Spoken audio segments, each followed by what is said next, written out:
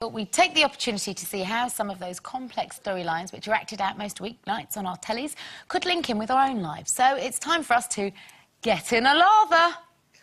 Oh, aye, leave it to me, Mr. Pollard. A few pints might speed the job along, though. In a lather. That's Lisa Maxwell as one of the Dingles. There you go. Oh, now, here's a little clip for you from Tonight Then, Adele, which sees a frustrated Nicola trying to pin down Jimmy for a date for their big day. Then how about we book the wedding? I thought we were having a break from planning. Well, if we're going to do this, we need to get a move on. June's a bit soon, though, isn't it? I mean, it'll take ages to arrange. And if we're organised, we manage the christening in a few weeks. On about making everyone else's life a misery. Oh, I don't think we can go through all that again. Especially not now we've got the kids. Don't you want to get married? Cool, have you ever seen a bunch of people more excited about a wedding, eh? Blimey. So it seems that Nicola's delighted at the prospect of planning her big day, but should you ever try to take control of your relationship's destiny and pin down your man like she is there? Well, I've pinned down a few men. But what properly though?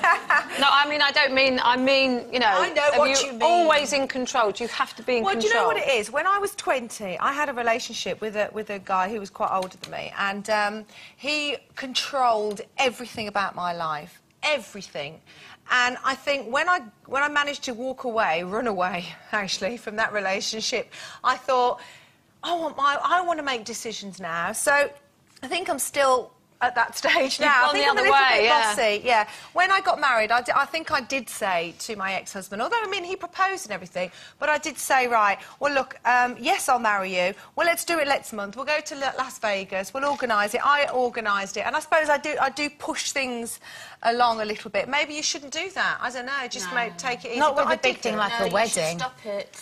Yeah, but men like that, don't they? No, that's why they go along with it. They're lazy. No, they don't like it. No, I did it, Zoe. I did it. I organised everything. The wedding, his suit, his underpants, his socks, his shoes. I ordered the cake, everything. I got the church, and the next to the church was the place we had the reception in the vicar's garden. But what I forgot to say to the vicars, could she take a washing off the line? So all the pictures of me are with the vicar's knickers. But it's not a good idea. I mean, because they don't like being pushed and organised. But they go along with it because they're kind of lazy and they'd rather someone else organised it all, and it's not a good idea. Hang on a minute, you don't want to marry somebody because they're too lazy to not go along with it. I'm not saying it's a good idea. I think it's a shocking idea, and you know, like so, I mean, we've all been in controlling relationships, and you only get one of those. You don't let it happen again, and you can either go the other way, or you can kind of learn from it and just not do it. But you know, I have to check myself sometimes, because when I'm talking about see, I did it again. My wedding. It's not my wedding. It's our wedding. And you know, Mark can be sitting right there, and I'll be going, yeah, but I don't really want to get married there. I think I'm going to get married, so and it's me, my, and it's it's not our or we. And I always realise I'm doing it, and I stop it. But you can't help it. You know, if you've been in a situation where you have been... You know, my first marriage was completely... I organised it, but he dictated when it was going to be, and it had to be on a certain date. So you don't let that happen again. But and little Mark goes up to his room and shuts the door and reads his little books and says, "Tell me when you stop shouting at me," doesn't he? No, he doesn't. He's nearly 30. He goes up and he looks at his little diary and goes, "Oh, I don't think I can do that. I've got to go to school that day."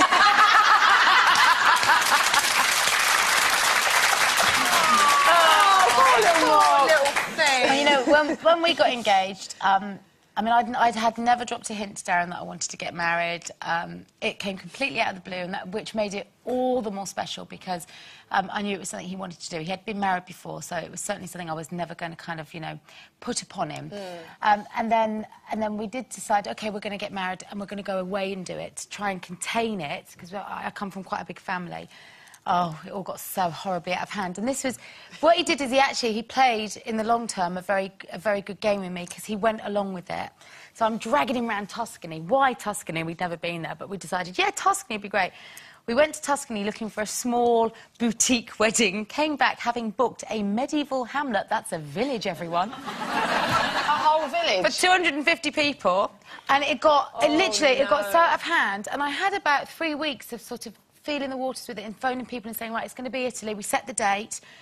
And then just before we were about to... I was literally writing the cheque for the venue.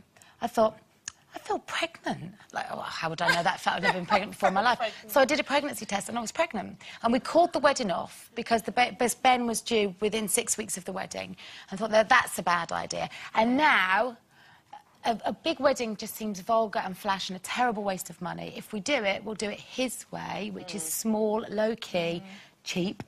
And well, you're dictating. And so actually, what he's got is what he wanted all along was that small wedding, but he kind of indulged me and went along with it. But now I'll give him what he wants, and I think actually that's quite a good footing. In the end, so yeah, actually he played the long game. Yeah, very clever. Well, yeah, exactly. Don't get pregnant. No, I got when he said let's get married. I said okay, we'll get married in Vegas because if I don't marry you like straight away, I'll never marry you. I didn't want to do that. Nice. So no, I did. I got married Not in a good Vegas. sign. Married in Vegas, divorced in Colchester. Okay, we're taking one.